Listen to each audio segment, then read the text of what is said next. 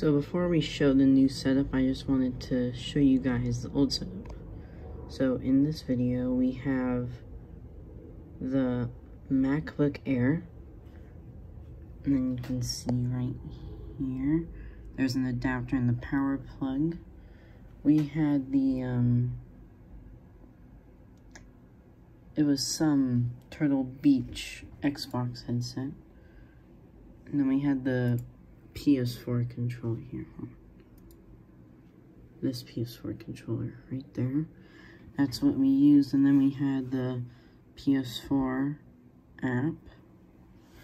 And that's how we, and then we just used some screen recorder. And that's how we made the videos. But anyways, enough with the old setup and in with the new.